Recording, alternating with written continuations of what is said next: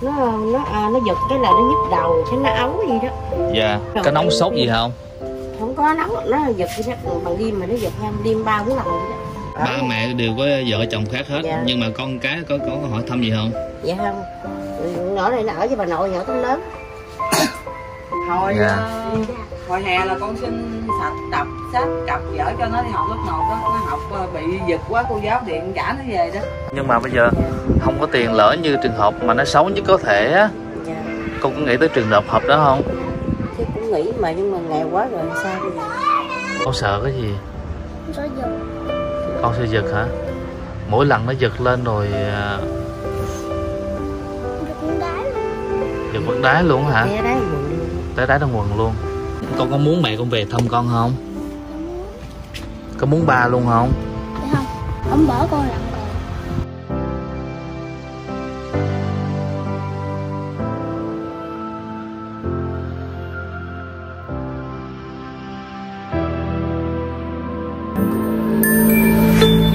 Cao Anh Trung Vlog, cuộc sống người dân Việt.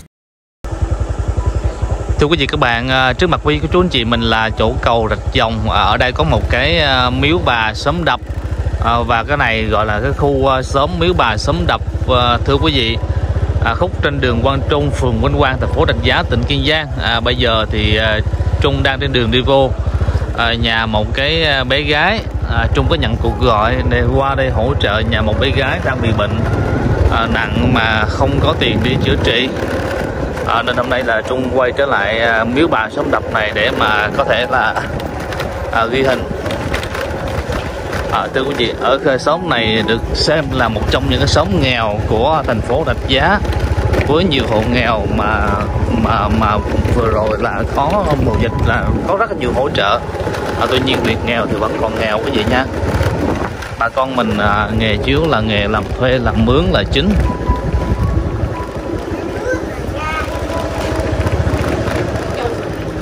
Dạ chào cô. Nãy giờ ở đây hả? Còn nhà bên kia sao?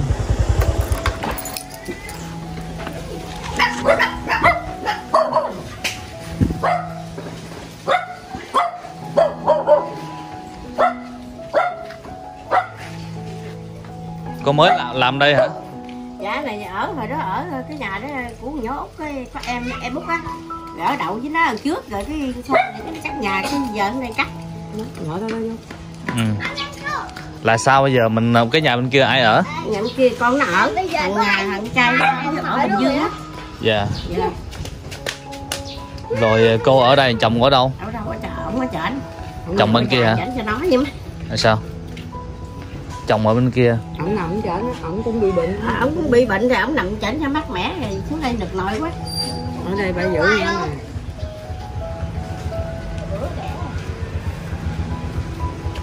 Gì ai đẻ nữa? Nó dột quá trời luôn. Cái này cái bà hay mắm nó cho miếng này nó mát. Biết rồi. Còn cái ông bữa ung thư điện chú rồi ông hỏi. Chết rồi. Bữa nay một tuần.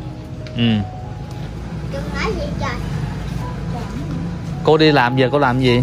Đi rửa chén, ai mướn gì làm nấy vậy đó. Bữa nay rửa được 120. Dạ. Giờ ở đường cũ rồi bữa trước rửa mấy cái dưới kia thì nghỉ rồi. Lội mệt quá nghỉ rồi. Rửa đâu mà cũ rồi, chỗ quán nào cô? Quán gì nhỏ này không biết nó đưa đi đó, rồi bữa nay nha. Không biết tên mới đi bữa lần đầu tiên. Mới đi bữa nay không có biết tên đó. Dạ. Bên kia nghỉ rồi, bên kia lội không có ngõ kia nó đi rồi cái có Giang nó đi không biết chạy xe rồi cái Giang đó giờ nó nghỉ. Cô bé này tên là gì cô? Nguyễn Phạm Thị Xuân. Dạ, có đèn không? Bật cái đèn sáng cô. Phạm Thị Xuân. Hôm nay bé bị vậy rồi có đi trị bệnh đâu chưa? Dạ chưa. Nó giật cái là nó nhức đầu, cái nó ấu gì đó. Dạ. Có khi nhức đầu cái đâu có điện thoại rồi. Có nóng sốt gì không? Không có nóng, nó giật bằng đêm mà nó giật em đêm 3-4 lần vậy đó. Dạ. Rồi cái hôm nay có cho ăn thuốc gì không? Nó giật cái nó nhức đầu, cái nó ấu gì cái mua thuốc tiệm, thuốc tây cho nó uống. Con ngồi xuống đây hỏi thăm cái ơi. Rồi ba mẹ nó rồi sao cô? Giờ cha mẹ nó thôi nó bỏ nó hồi lúc mà 3 tuổi tới giờ Rồi cái cha đó có vợ khác rồi, bây giờ cái ở với bà nội ông nội rồi cha mẹ nó cũng có chồng khác ở trên Bình Dương chánh. Ba mẹ đều có vợ chồng khác hết. Dạ. Nhưng mà con cái có hỏi thăm gì không? Dạ không. Nhỏ này nó ở với bà nội, nhỏ tới lớn. Ừ. Rồi cái bỏ tới giờ luôn không hỏi hết, Dạ. hết trơn hả? Dạ. Dạ. Nó gặp ba mẹ nó lần này chưa? Chưa. Hồi hôm đó là lúc đó cũng đi Bình Dương mặn. Sinh đẻ tới giờ mà không gặp luôn hả? Hồi đó đi Bình Dương mặn thì gặp có một lần một tới giờ. Dạ, một lần tới giờ luôn. Dạ. Lúc đó nó bao nhiêu tuổi? Nó cũng lúc đó cũng đâu 5 tuổi rồi. Dạ. 5 tuổi nó còn nhớ mà đúng không? Nó không có biết gì hết trơn á. À mà nó gặp ba với mẹ luôn, cả hai người luôn anh lúc một lần đó ha. Cũng như đi làm Cũng đi làm ở chảnh gì đó rồi đi hồi lúc đó nhỏ này cũng có hai chồng lên chảnh làm á rồi rước ổng ở lên chợ rồi nó biết mẹ nó biết cha nó nhưng mà không có ở đây thôi chứ nó biết. đi học mà tới giật trong trường luôn, người ta trả về người ta không ấy. Trước nó học lớp mấy cô? Nó mới vô lớp 1 à. Hồi Dạ. hồi hè là con xin sạch tập sách cặp vở cho nó đi học lớp 1 đó, nó học bị giật quá cô giáo điện trả nó về đó. Khi nó giật là biểu hiện nó sao? Bây giờ cái Em xuống đây ngồi lại nói chuyện nè. là nước miếng nước bọt mà nó sôi vậy đó. Là nó la lên nước miếng nó mồm nó sôi ra. Thì cũng đi vòng quay vòng tròn vậy đó. Đè nó xuống không có kịp nữa. Nó quay là quay sao, nó chạy vòng vòng hả? Nó đi vòng này nó muốn giật á là nó vậy đó. Ừ. Dạ. Nó té. Nó mà muốn giật là nó la lên trước. Miếng mồm nè. Rồi bây giờ nó biết gì không? Biết cái bình thường nó không có nhớ chứ không? Có nhớ gì chứ? Bây giờ là ở Con gặp ba mẹ con lần này chưa? Mấy lần? Mấy lần? Con gặp ba mẹ mấy lần rồi? Là có lần. Một lần con còn nhớ hình dáng ba mẹ con sao không? Không nhớ vậy.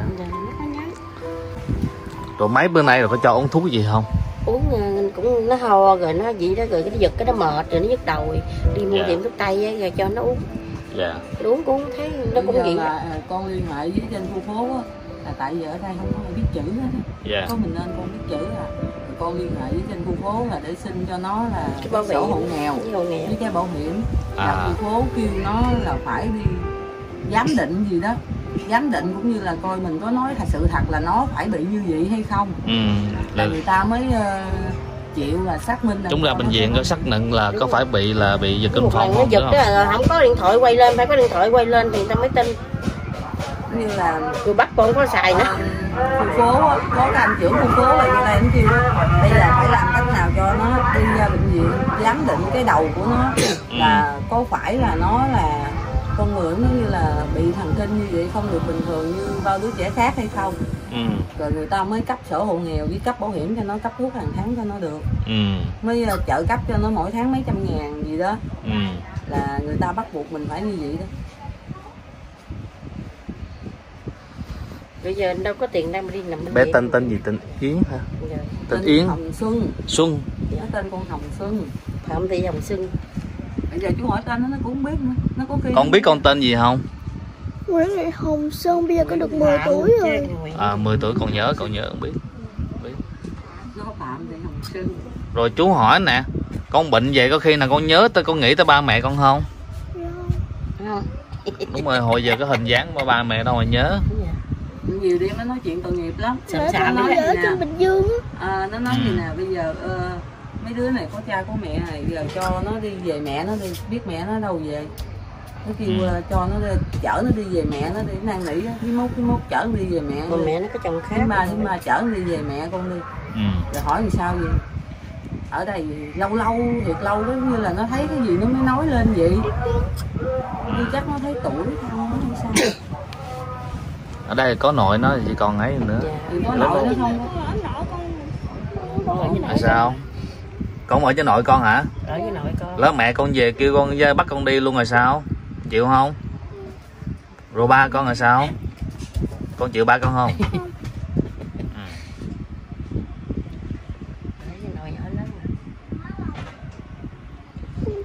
chơi với cha con muốn chơi với mẹ.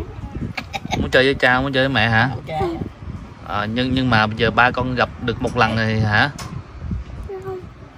Không gặp luôn, không gặp sao mà muốn với cha?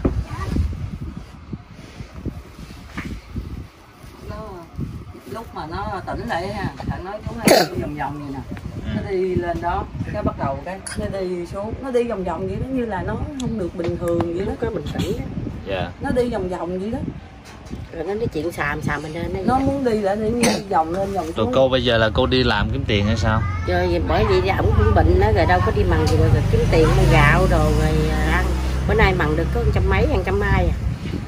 Chứ hôm nay đồ tiền đâu mà mình có mình dùng. Cũng không có đâu. Rồi bữa hổm người ta cho được mấy trăm ngàn gì đó, rồi mua thuốc, mua men, rồi mua gạo, mua đồ ăn, có bữa ăn không quẹt nữa.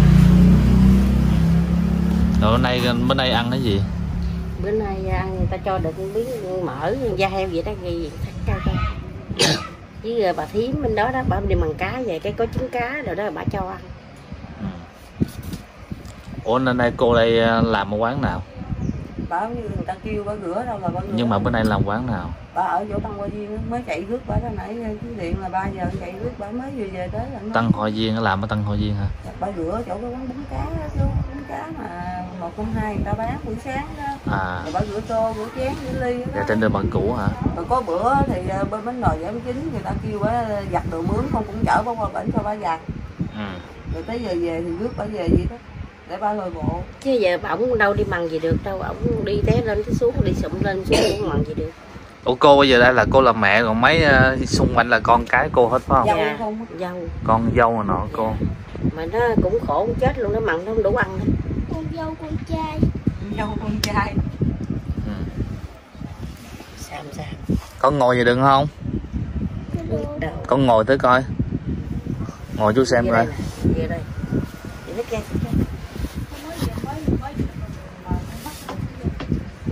Nó mới nằm có 2-3 ngày nay mà nó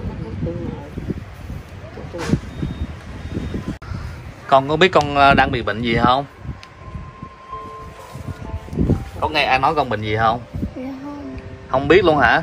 Con bị giật hoài à. Con giật hoài hả?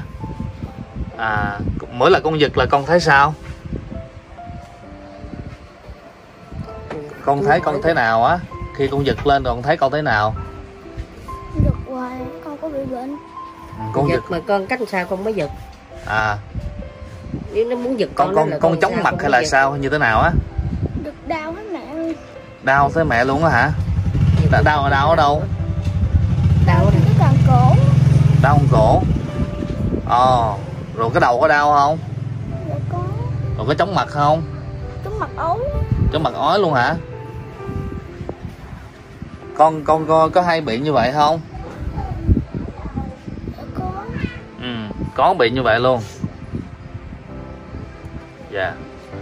Rồi con bị gì con biết khi nào con mới bớt bệnh không? Mỗi lần bị như vậy là con nghĩ tới ai? Nghĩ tới bà nội. Bà nội con làm gì con mà cũng hay nghĩ bà nội? Tôi hết bệnh. Làm cho con hết bệnh hả? Cô như bé là bị là bao lâu rồi cô? Nó cũng bị rồi, cũng mới nó mới bị đâu mấy năm nay, 2-3 năm nay à. 2-3 năm. Lần trước nó cũng giật mà nó giật ít. Mà bây giờ nó mới thấy giật nhiều. Bây giờ lần một đêm thì có khi giật tới sáng 3-4 lần vậy đó. Một đêm tới 3-4 lần luôn. Ví dụ đang ngủ cũng bị luôn hả? Nó đang ngủ có nó giật cái nó la hú bắt đầu nó quay vậy này, bắt đầu nó giật cái nó ngã xuống rồi. Cái đầu kêu đó. Kêu nó cho nó tỉnh. Kêu cho nó tỉnh. Dạ. Rồi bắt đầu nó miệng mồm nóc mồm nó chào qua vậy. Dạ. Rồi hôm nay rồi bé như vậy sao cô không dẫn đi trị bệnh đi? Dạ không có tiền. Rồi người ta chỉ uống cụ xả với thằng lằn cũng không hết đâu, uống đâu cũng nhiều lắm mà thằng lằn á. Rồi uống cắt kè cũng 20-30 con luôn á. Cũng không hết. Rồi hôm nay không có tiền để bé như vậy luôn hả? Rồi nó miễn mà hơi giật cái là nó nhức đầu, ói lật đầu. Không tiền cái người này cho 10.000, 20.000 cái đi mua thuốc rồi tiếp tay mua cho nó uống. Rồi cô có nghĩ là giờ không có tiền rồi bé như vậy á? Thì không có tiền thì bé để anh chị chứ cũng không biết làm sao. Có tiền rồi mới trị bệnh đó được. Có tiền thì bệnh phải gì cái bảo hiểm á, thì mỗi tháng mình mỗi nó đi khám bệnh nặng lấy thuốc cho nó uống. Nhưng mà bây giờ không có tiền, lỡ như trường hợp mà nó xấu nhất có thể á. Dạ. Cô có nghĩ tới trường hợp đó không? Thì cũng nghĩ mà nhưng mà nghèo quá rồi làm sao bây giờ? Lẽ mình nhìn cháu mình như vậy. Nhìn cháu mình cũng khóc chứ không phải là không khóc, mà nhưng mà hoàn cảnh thì cũng khổ quá. Dạ. Bây giờ cũng phải đi bác sĩ để mà khám để coi. Rồi là lấy cái kết quả để cho bên phường nó chứ giờ đi khám cũng không có tiền đâu đi. Rồi hôm nay cô làm cái gì để mà làm đi rửa chén, ai kêu làm rửa chén thì làm, rồi cái ai kêu mần cỏ thì mần vậy đó. Rồi có được 150 cái bắt đầu nó bệnh hoạn cái mua thuốc men để uống, rồi gạo thóc đồ ăn đồ uống, có khi không có đồng nào hết. Thật ra không kêu thì không có đồng nào. Rồi khi mà ông bệnh cái gì nữa. Ông mà bị tai biến đúng không? Dạ, ông bị tai biến mà bây giờ cái làm như là cái họng của ổng với cái bụng của ổng đó, nó mà nó tơi lên một cái là ổng không uống không được. Dạ. Bây giờ ổng ở nằm bên kia. Ổng ở bên kia. Rồi con gái nè, Xuân đúng không? Tên Xuân phải không? Rồi Hồng Xuân. Hồng Xuân. Rồi Hồng Xuân nè, rồi bà nội con không có tiền mua thuốc cho con rồi sao?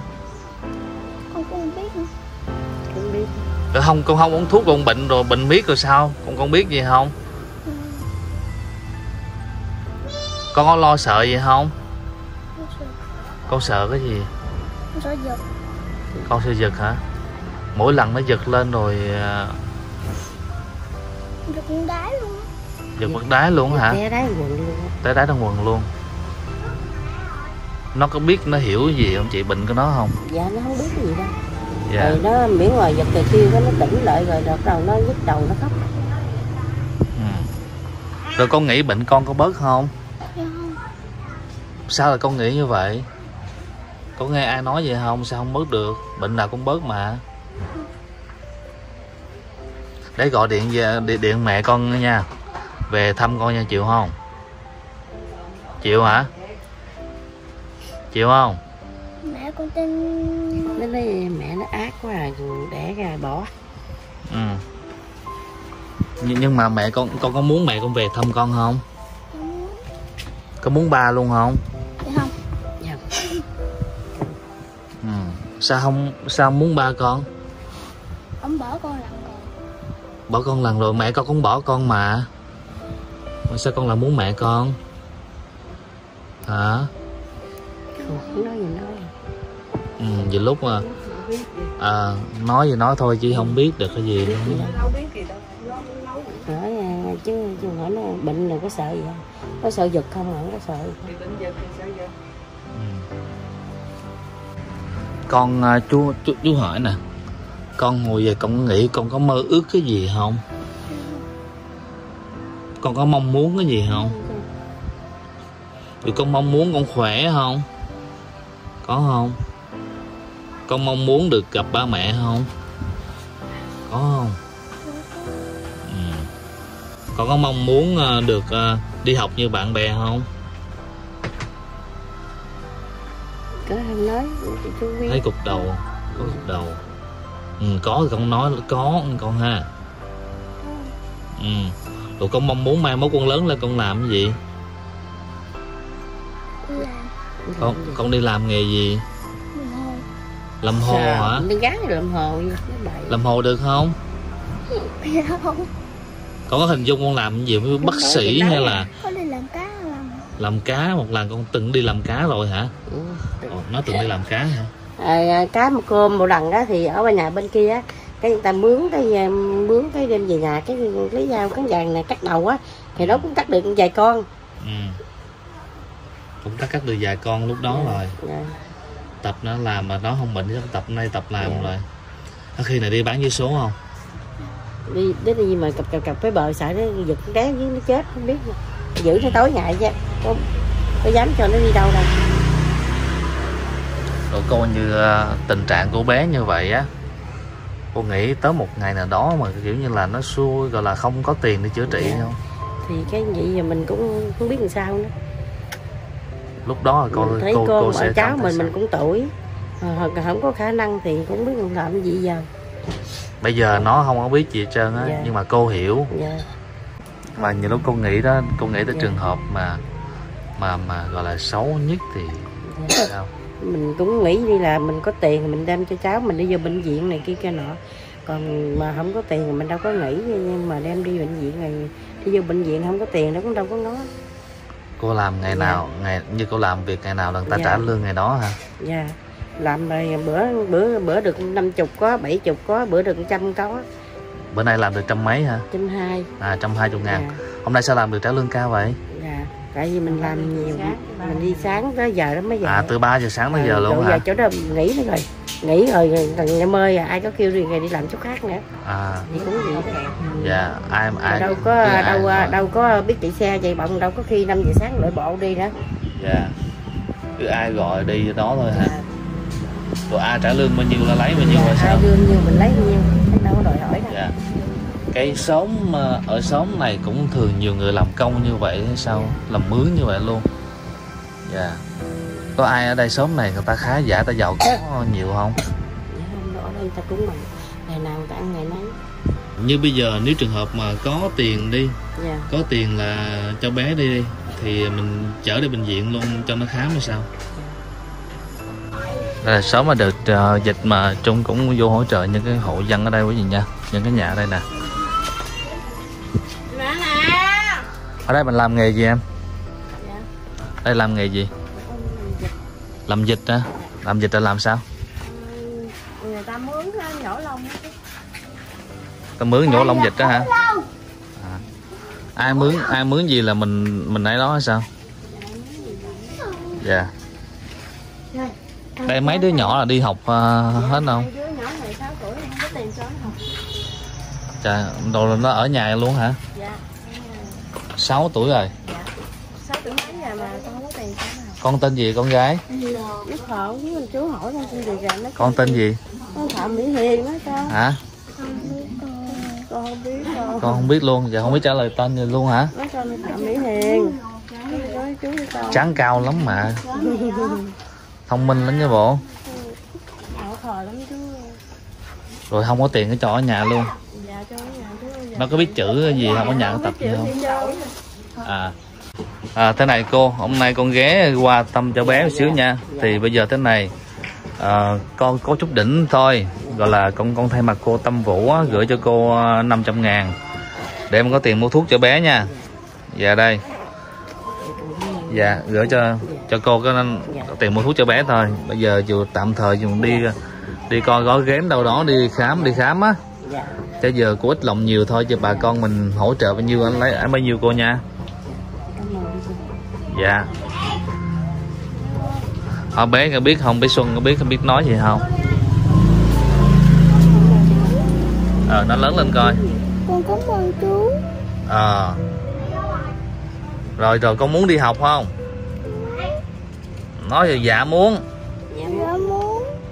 Nó lớn như vậy ha. Với lại con đi ra ngoài cho nó mát mẻ, nghe không?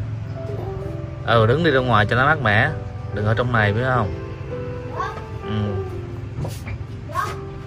Ra ngoài đi con nha, chơi cho nó khỏe. Cái bảo hiểm này kia để lấy thuốc hàng tháng. Đang ăn bảo hiểm hả? Dạ.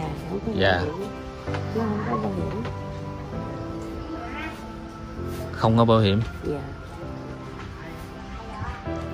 Thì bảo hiểm cũng phải là chờ giấy xác nhận đúng không? Chờ giấy của bệnh viện đưa giấy giám định. Mình có tiền đi ra bệnh viện làm giám định, đưa giấy đưa lên khu phố. Khu phố mới cấp bảo hiểm hộ nghèo. Là giấy giám định. Giấy giám định, người ta kêu mình đi ra ngoài mình kêu bác sĩ làm giám định gì, con không biết làm gì. Làm giám định hả? Rồi thế này cô, bây giờ con gửi cô thêm 500 ngàn nữa nha. Dạ. Cái gì cô cứ cho ra bác sĩ.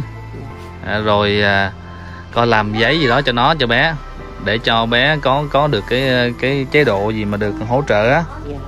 Nha. Đây là của cô Tâm Vũ nữa nha. Thì có gì cô đi ra bệnh viện đó cô nha, để mà con lo cho bé. Đây. Sao con gì? Nhiều tiền cái gì? Cho nhiều tiền quá hả? Cho nhiều quá kỳ của con ha. Để trị bệnh cho con nha. Chịu không?